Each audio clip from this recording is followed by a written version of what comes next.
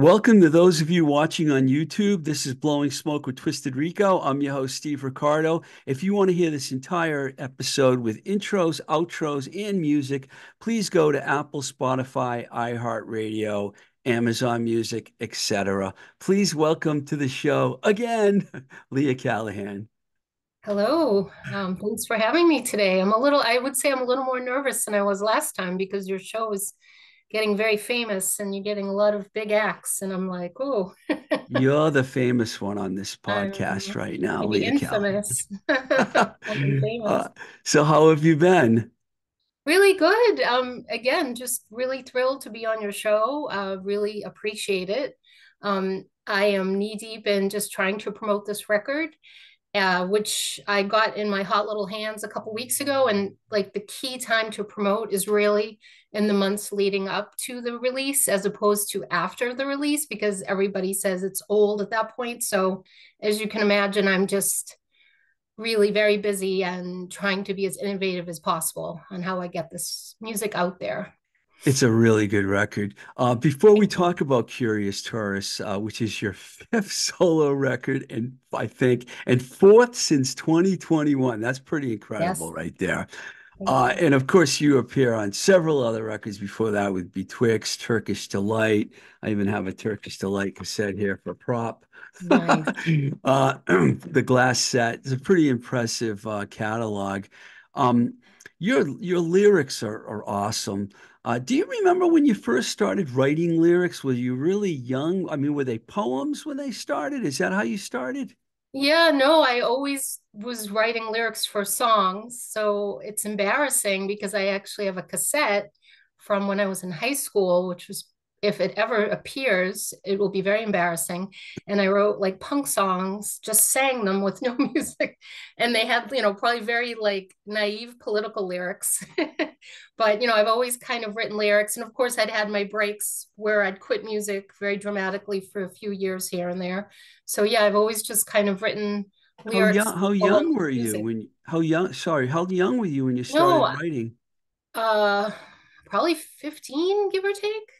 But I mean, it's not like I went and wrote 15, for a strong 10 years. I definitely quit music when I was around that age too, and then started up again when I was in my early 20s with Turkish Delight. So Yeah, I remember you talking about that one of the other times that you were on the show. So you were specifically writing songs in your head. They weren't poems, right?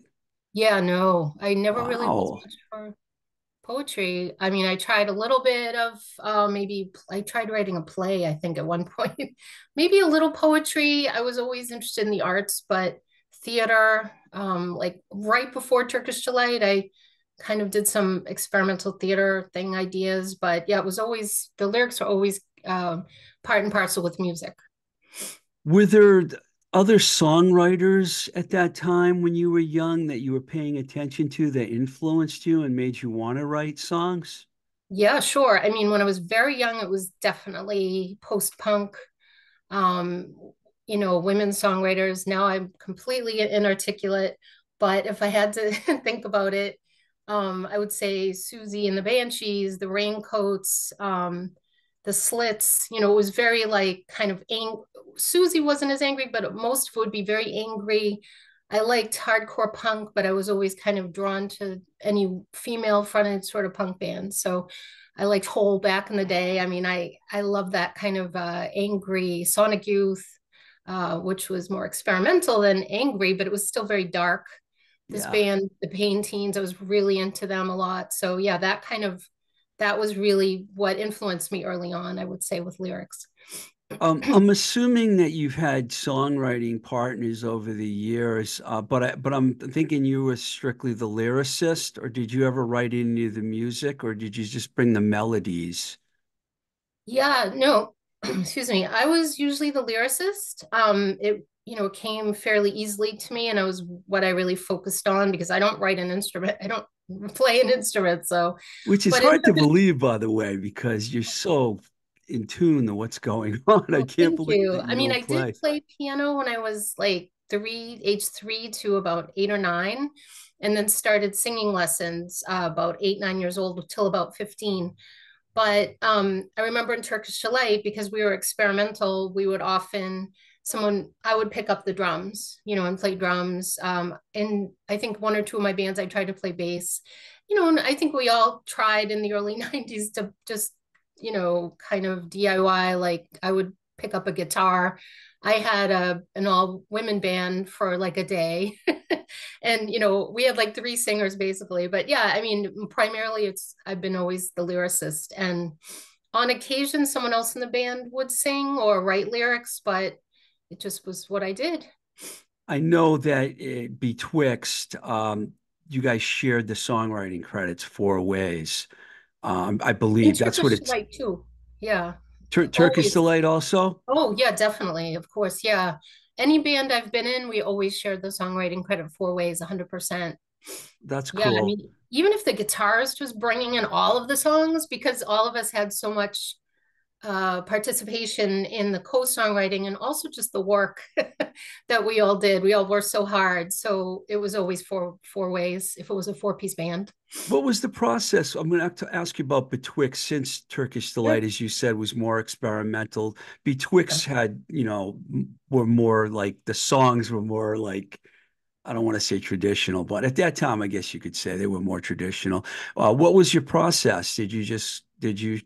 Did they start writing music and ask you to write the lyrics, or did you come in with lyrics and say, can we write something around these lyrics? It was definitely a mix. Primarily, we'd be in the practice space and jamming, and sometimes Gordon, the cello player, would come in with a couple riffs.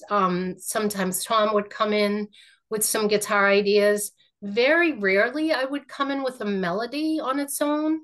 In that same with Turkish Delight, I would come in just with this melody. But yeah, I would usually write lyrics on the spot. I'm always very much inspired by the other musicians. So typically, typically I would write along as we were performing, as we were playing. Sometimes I would come in with ideas, but it was usually writing right in the studio, right in the practice space. I don't know what the history was with the guys from Turkish Delight, but I know Tom from Betwixt was in other bands before uh, Yes. Betwixt started. So I imagine he probably had a lot to say with the songwriting as well in terms of what he brought in, or was he just passive in that way?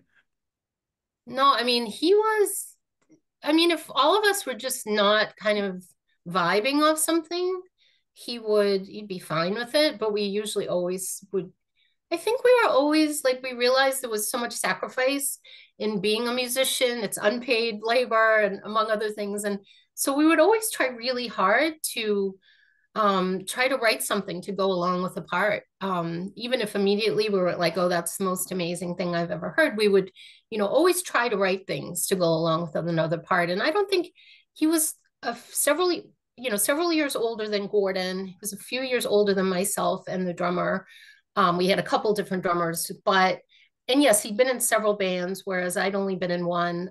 But he never really asserted kind of a firm hand. This is the direction we're going in. He's certainly an assertive person with a lot of ideas. And I think we were excited by that because, yeah, he just came in with a lot of ideas. He did the bulk of the work of the band, for example, booking and promotion. So, yeah, he did a great deal. But yeah, he never really kind of strong armed us into going into any direction. He was pretty psyched that he's he's always been very into experimental music and he loved Turkish Delight. I think a lot of his colleagues and friends were like, okay, that band's all over the place. They're weird. And that's what he liked about Turkish Delight. So he was always really excited when we brought in something. The So press loved Turkish Delight. I mean, you guys really hit a spot. I think New York, you guys were real popular in New York, weren't you? we were popular in a lot of different pockets of the United States. And I like to joke that the pockets we're popular in, we didn't actually tour to. And the ones College we went to radio, tour to, college radio. definitely. Yeah. Oh, it was all about college radio. I Yeah. mean, there was really no other way we could find an audience. But yeah, we did really well, especially in Atlanta, Georgia, of all things. I Wow. remember we were rock stars when we went to Atlanta.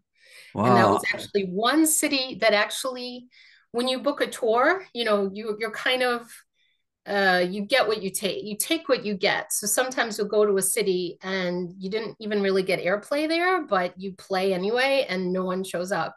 But Atlanta was the city where we both got the airplay and we sold pretty much sold out a club. So Really? Were you surprised when um, you got there, or was it sold out beforehand? it was wow. No, it was really a divey. It was called Dottie's. It was great. No, I I mean remember that place, we kind Dottie's. of felt like rock stars and celebrities, to a point where when we showed up at the radio station, Chibo Mato was there and Sean Lennon, and they were talking to us like we kind of belong there.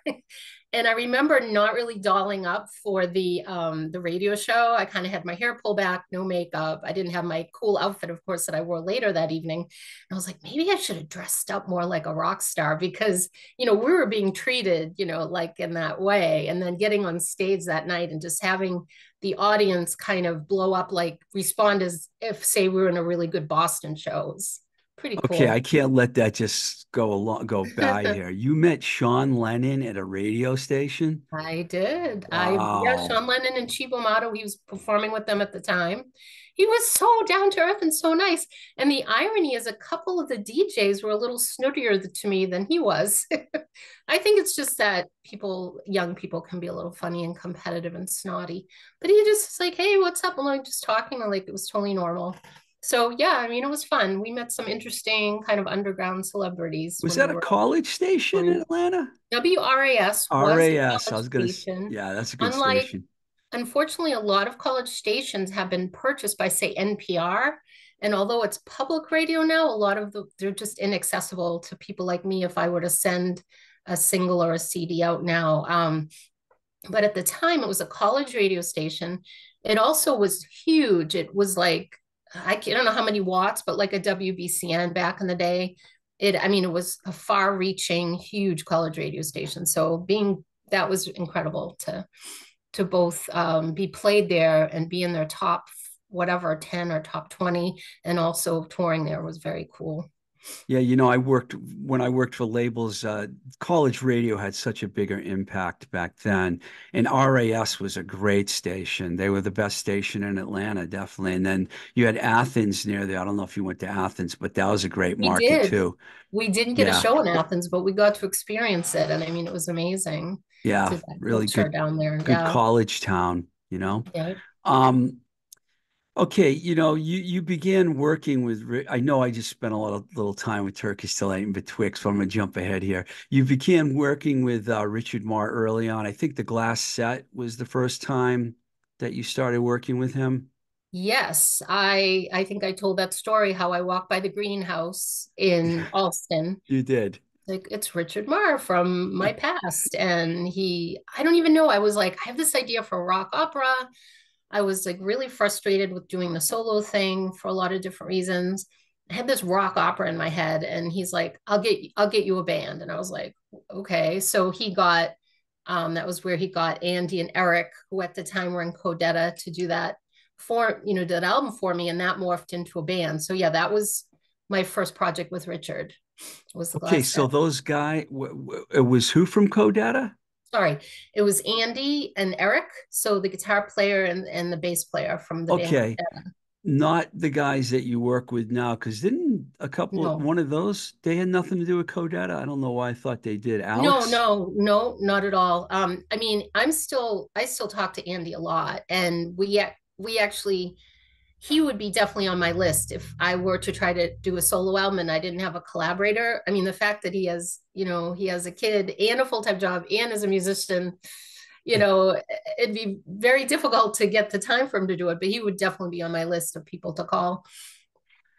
It's been a winning ticket with you and Richard because you've done so much together. Um, can you tell us how you've been able to so perfectly incorporate the Stearns and Alex Brander into the mix? I know you talked about this a little bit, but they're like your band. Now, I don't want to confuse things here, but you worked with both Alex and Chris Stern, right? Yes. But Yeah, not it's together separately? no, it's just this really interesting story. So during the Glass Set, Chris was a fan, So, those guys are 13 years younger than me. So here I am kind of at the tail end of what I thought was going to be my music career. And they're at the very beginning. There's these bright-eyed little 20-year-old guys, coming into playing at the Great Scott. And they actually covered a Glass Set cover. I was just so blown away. They covered a Glass Set song. I guess I learned through Richard because Chris Stern, that's a stage name. The singer for the Sterns was probably too shy to come to me, but he said to Richard that he was a fan of the Glass Set. So I knew he was a singer. I knew he was a performer. I guess I knew he was a songwriter, obviously, because he co-writes with Alex in the Sterns. So when Alex just totally came out of nowhere, when Richard, originally I'd wanted to do back in 2020. So when Turkish Delight reformed just to do a final show, it inspired me, I guess, to do music again because we were getting so much great publicity and from some reissues. It kind of gave me the strength and I wasn't as feeling down about music. So Richard, again, very similar to the Glass Set, where Eric and Andy were like my instant band. Alex from the Stern, they're actually in Big D and the Kids Table, and Alex Yeah. was also in the Sterns. They became my instant band, and I started working with them. It was a bit of a different experience than with the Codetta guys because they were in person. So that's more traditional. You hum a few bars, guitar player plays a few bars, you go back and forth. Well, I don't know. So that was really Alex just listening to everything by ear and sending me these phenomenal results. And I'd say both he and Chris are like Prince because they play multiple instruments. They also No, sing and songwrite. yeah, So Alex and Chris Stern are not. Chris is not real. They're not brothers, right? they're They're not just in a related at band. all. Yeah, the No. Chris, Sterns. I Yeah, said to Chris, you want to use that as your stage name, right? Yes, that's his. So I don't, sorry, I've totally forgotten the question, but as far as how did I meet Alex and Alex? Oh how yeah. you got them into the mix because you've got a long-standing thing going on with these guys now. They're Yeah. and I want to talk to you a little bit about that.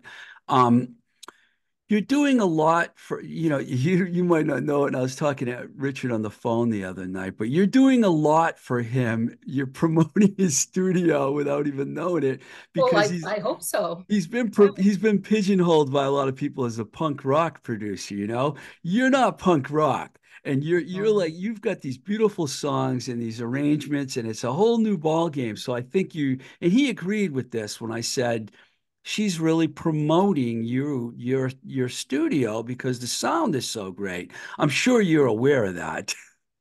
Yeah, I mean, he is such a ridiculously good deal financially, that I am more than happy to bend over backwards to do anything. I would sing a Richard Marr jingle, to promote his Galaxy Park because he is just a phenomenal person.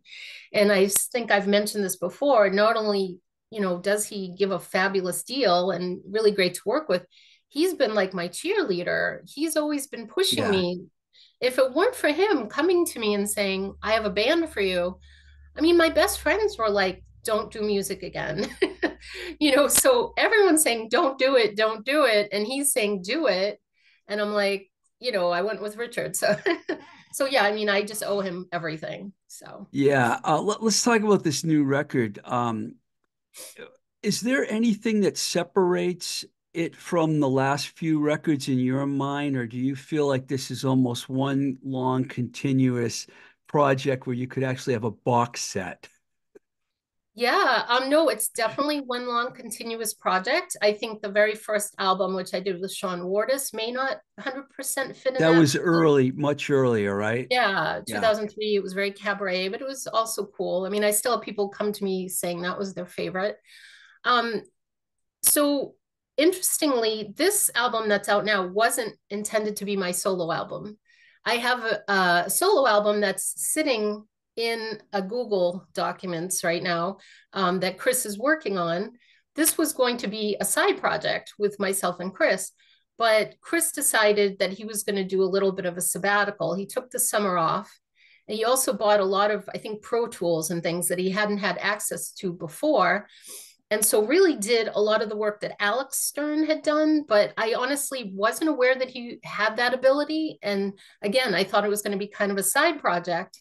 And this other album I have that's waiting to be done was kind of up in the air. I didn't know if it was going to be, maybe I'd ask Alex to do it. Maybe I would have asked Andy to work with me. I knew I had an album. So the interesting thing about this album is I had written a lot of fragments, some final songs, and I had in mind that I wanted Chris to like them because I was going to be in the side project with him, and I wanted them to be more universal. I also was really not afraid to throw down pretty much anything because he could have thrown out 10 of them, which he did. 10 of them he didn't use. Two of them he spliced together and used as one song. So it was an interesting project, again, that I thought was going to be like kind of a band or a side project with Chris, became a solo album because of all these things happening, because other folks were not available, because he, suddenly decided that he was going to take a sabbatical, that he was going to invest some money in some Pro Tools, and that he was going to focus last summer on writing this album. Wow. So Alex Stern and Chris Stern, if they ever work together with you on a record, No, I mean, if I this had is the wild. budget, love to have just the more the merrier, have more, more musicians. I honestly, as I mentioned, both of them are like Prince. So I'm like, I mean, they all play so many instruments so great. So I'm actually not looking to add more to either. But yeah, I think it'd be interesting. I mean, we did that one live show. I got them to perform with me for a CD release in December of last year, and just playing, literally had one rehearsal, and all my friends are still talking about how incredible the guitar player was and how incredible, just as the drummer and the bass and all of it fit together. I have one friend who said it was like being at like an arena show, or being at one of the larger, I don't even know what they call the Bruin Center or whatever, the whatever The center they, Boston Garden. Boston Garden. I know that I still call it that, but it was like it being one of those shows. The sound was so professional. So Yeah, well, these guys are accomplished musicians, all of them. I yeah, mean, it's that incredible. Stearns record was really good that they made years ago. And Yes, and they put another one out actually. It's not out yet. I oh, mean, wow. Chris interrupted, I think, his album to work on mine for a while. So he's actually they're going to be putting out a new album. And Alex Stern has an amazing body of work. He's like you. He's got the Pumps, he's got Big D, Yeah. he's got the Stearns, he's got a lot. These guys are accomplished musicians. Now, for Yeah. people out there listening, let me try to explain it, and you correct me if I'm wrong. You guys don't ever get in a studio and play together live. You do everything separately. Now, does the band just basically arrange all the music and then you just put your vocals over it? Is that what happens? No, I sing, and then the arranger will put music against my vocal. And I will actually Wow. give a time signature. I will say I want it at this time. And so they will put music around it, almost like a frame around a painting, You but it's a lot sing a more difficult. cappella? You sing the I sing songs? a cappella. Yeah. What? And sometimes they will use different things like auto tune, but or to try to figure out what the heck notes I'm playing, singing. But I've just recently purchased a very inexpensive keyboard, and I've started writing sheet music, but I've heard it doesn't help, so I quite don't understand. But yeah, no, it's a cappella. It's just and they're able to listen and develop things. So essentially, even though it's from afar, it is not dissimilar to, say I were to have a guitar and go into a practice space and they were playing a guitar, or they were playing a bass or piano. They're kind of jamming in a way with me. Well, I've seen bands go in and the drummer will play all the drums, and then the bass player will play over that, and then the guitarist, and then the vocalist would come. I've never seen it the way you do it. It's It's different. very And unique. they'll do the arrangements and then they'll send it to me and they say, does this work? And it's usually great. Yeah, it's a really interesting process. So it's kind of a 50-50 split then with the lyrics and the music. They do all the music, you do all the lyrics. Is that how you look at it? Well, No, actually, they give me credit for the music because it's the melodies, it's the major song melody. Oh, So it's more like a seven. Even though they're for hire, I mean, I'd like to add a zero to what I pay they're them. on the, they get publishing though, right? Yeah. They do. It's usually 30%, but if they like do more, so it'd be half. And then in one case with the song Curious Tourist, um, Chris would get the majority because he wrote the melody and I came and wrote the lyrics. And I think because he had that melody, doesn't matter if I wrote all the lyrics, that's the melody is the song. And You have an amazing situation going on, Leah I'm Callahan. And very lucky. I'm very grateful and I'm very lucky to yeah, find people. I'm really impressed, by the way. I know we've talked about this before, but your records they just keep coming. There are several, I want to talk about some of the songs on this record because I listen. First of all, I have to tell you, I started telling you this before we started recording. I'm I'm the kind of person where I buy a record, if there's no lyrics in it, I'm pissed off. Okay, I have to go find the lyrics. So I'm old school. I remember being a little kid and just getting the album out and listening to the music, right? So I love that you sent me all the lyrics for the songs. I imagine they're probably on Bandcamp too, right? Yes, they Yes. are. So if anyone out there is listening to this interview and you want to go on Bandcamp, you can listen and read the lyrics for free, but then you have to buy them after. Uh, After April 29th. oh yeah, the new record, but your Yes. old records are all up Yes. there. Yeah. Yeah, your Bandcamp page is jammed.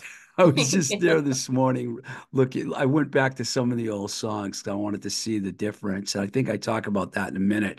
Um, there are several songs in this record I really like. I think right now, No One Super and Doris, is that how you say that? D-U-R? Duras. It's Duras. the writer. Yeah. Those are my favorite. Oh, Um, nice. Thank do you. these lyrics have any secret meaning to them? I mean, I guess what I'm asking here is, do they come from like personal experience, or they just come out and do you make yourself write, or do you write out of, personal experience is the question, I guess. Yeah, I mean, it's all personal experience.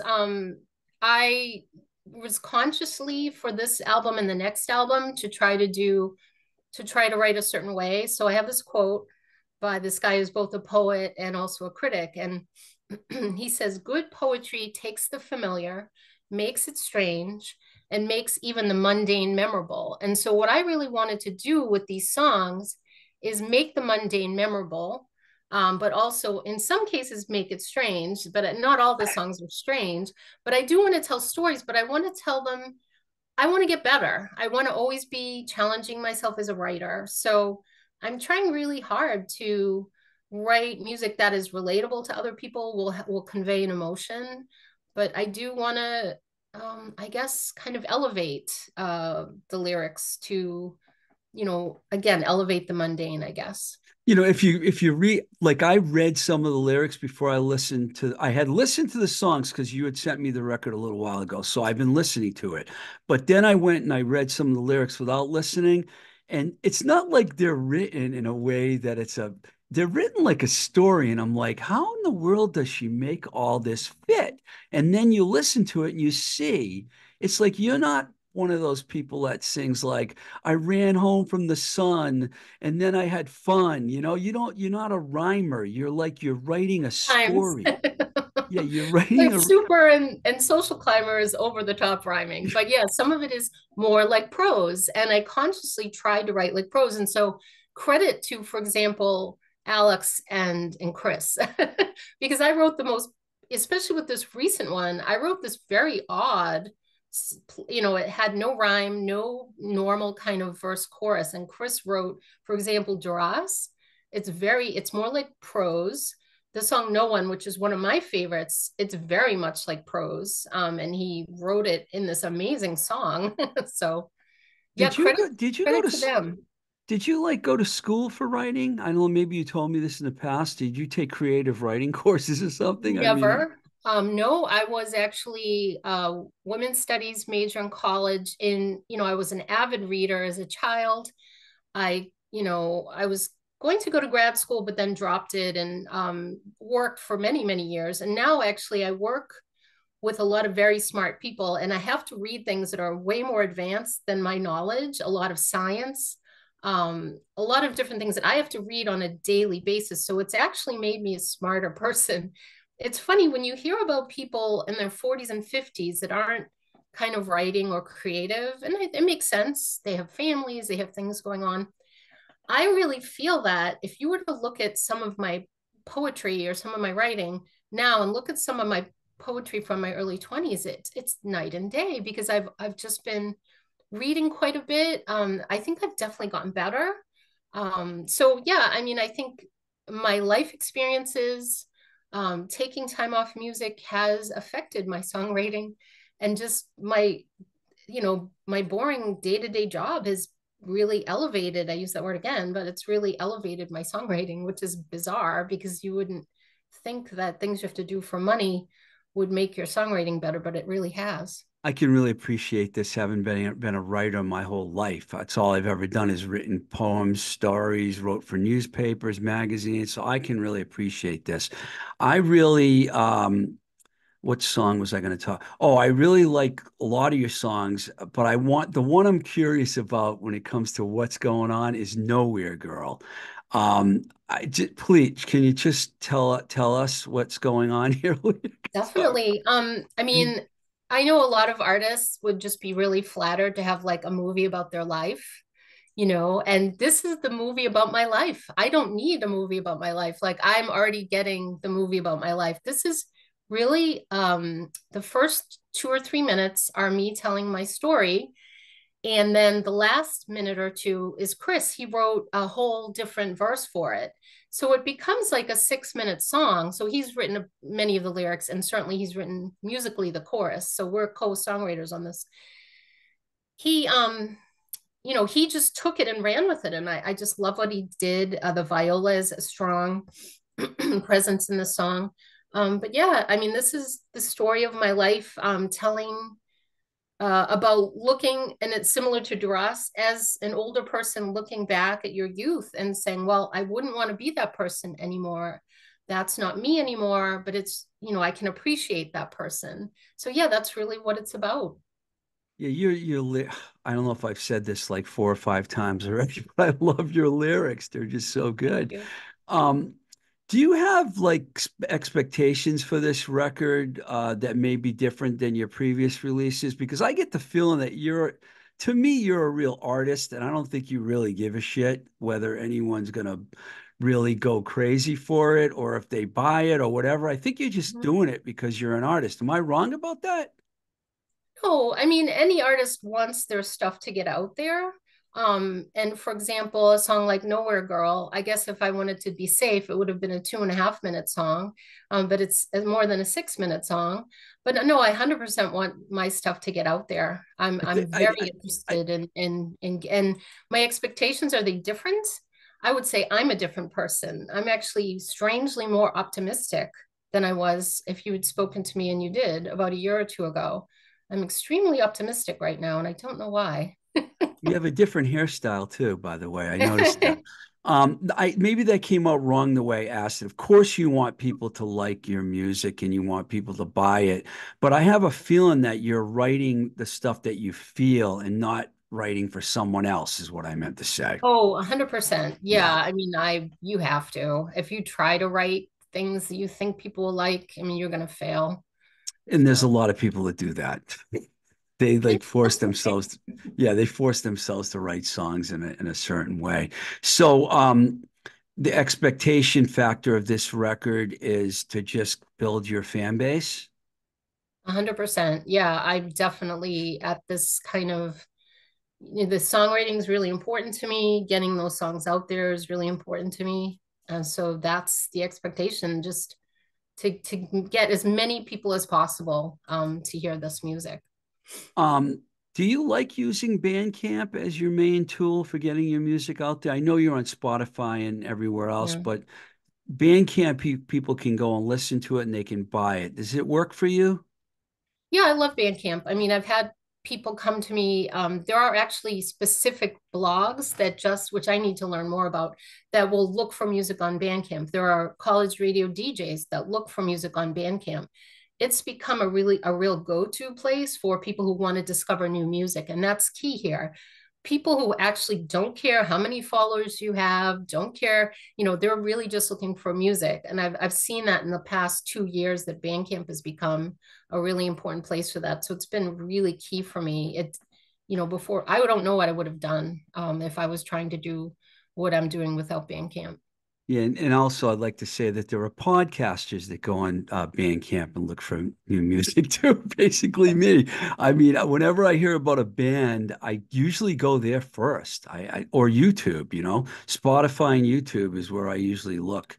Um, I'm going to change the course here for a second. You sent me a couple of your Spotify playlists, which I wish everyone would do. I love that. Everything you did to get ready for this show made it so easy for me. Thank you. Thank you. Um, you even said that one of the playlists, the hot and cold one, inspired you on this album, and that you have another album in your head. Now, does that count the album that you said you have already done? You have another one besides that? No, that's the one. Yeah, I have kind of had a dry period. I haven't really written anything since probably May. But I had these two albums. So, I mean, I wrote a ton in the beginning of last year. So yeah, no, the the cold and hot playlist, a lot of music I've been listening to for like 10, 15 years, but also I made for Chris in a way because I'm like, I like some of these sounds in the next album. Just wanted to send you some inspiration. And the hot and cold playlist is really just, when people ask me what influences you, it's really hard for me to say because my music taste is so all over the place. I'm no musicologist. If you would ask me about one of the artists on that mix, I probably wouldn't know a lot, but I know what I like. And I know those are playlists that are my go-to, and that's what I listen to all the time. Yeah, listeners, it's hot and cold and hot. And the hot and cold is the one that inspired you. And I like that you put Bridget Bardot on there and Dandy Warhol's Jesus and Mary Chain. Uh, the one song that I listened to and I was like, wow, this totally fits with the album that you just made, Ladytron.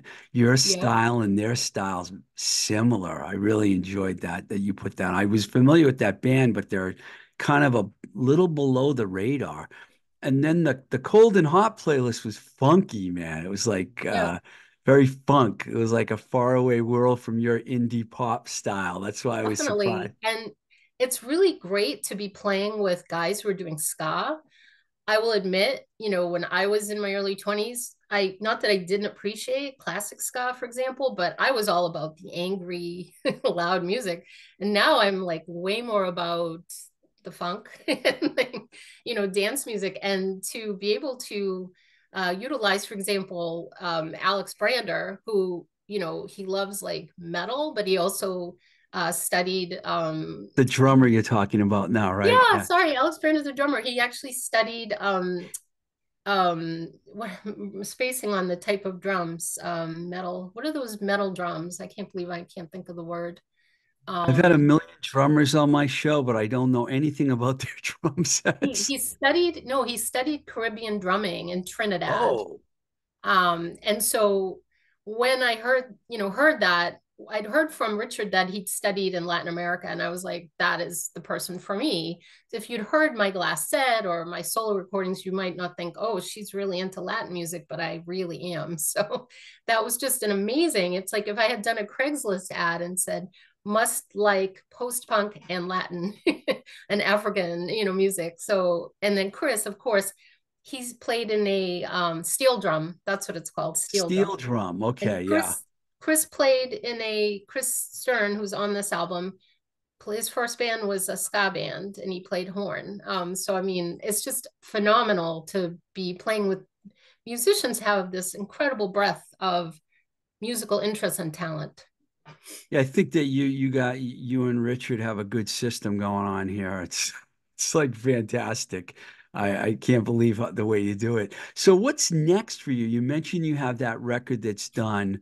Are you in like a comfort zone just recording and not dealing with the whole touring and playing routine game? I mean, is it just, or do you think about possibly taking it out there and playing more shows? Yeah, I mean, I'm laser focused on writing new music and getting it out there. and I'm making up my own rules and I'm making them up as I go. So I guess, if it were to come up that I knew that it was a good business decision to say do a show or do more shows, and that would lead to getting my music out there. As I've expressed, I've done this before, and I've played shows, and I know what can you get by playing out in Boston once a month, and what can you get by doing a mini tour of the United States. And so I'm pretty experienced, and I know what would be a good decision.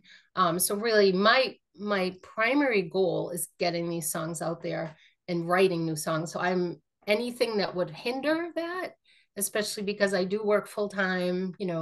I'm not 25 anymore. So, that's really my focus. I'm extremely focused on that. So that would be.